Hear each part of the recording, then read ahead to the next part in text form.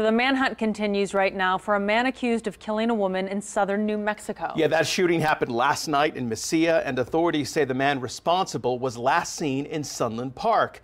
And that's where we find KFOX 14 News at 9's Eileen Herrera. So Eileen, good evening here. What did officials find there? The Doña Ana County Sheriff's Department says they found the vehicle connected to the deadly shooting here in Sunland Park. They said the 59-year-old man accused of killing a 39-year-old woman was last seen here in the area. I spoke to the couple's son earlier today. He tells me yesterday was supposed to be a normal day for his parents. I always knew that my mom had to go to left the house around 5 for school, so it was the regular. But before they leave, they're like, "Okay, we'll be back."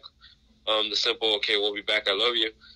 And it was always, they would come back. I mean, there was never a doubt in my mind that they wouldn't come back home. Ethan Sandoval says his mom, Al-Jibury, was attending classes at Doña Ana Community College to get her GED. He said he and his siblings expected his parents to be out until 9 or 10 p.m. But when the clock hit midnight and his parents were not back, he became worried. He told me he tried calling his mom multiple times, but did not get a response. I usually get a call specifically from my mom saying, "Hey, we're going to be out later. We're probably shopping, running some errands." I usually get that phone call, but this time I didn't get it. In a news conference earlier today, officials gave more details on the incident. The caller advised the female had exited a gray in color SUV, was barefoot, and was shot. According to dispatch notes, a second caller had reported they heard a subject yell, "No," followed by multiple gunshots.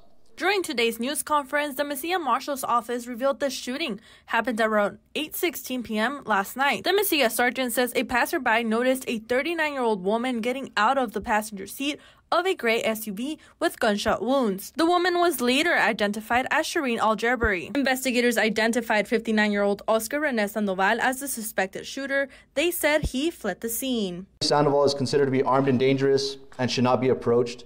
He was last seen in Sunland Park, New Mexico on private surveillance cameras. The Sheriff's Department found the SUV in Sunland Park and has since seized that vehicle and searched it, but Sandoval is still on the run. Ethan says he hopes more information comes to light. He says he and his siblings want justice for their mom. I'm willing to go the full extent to get the justice that my mom needs.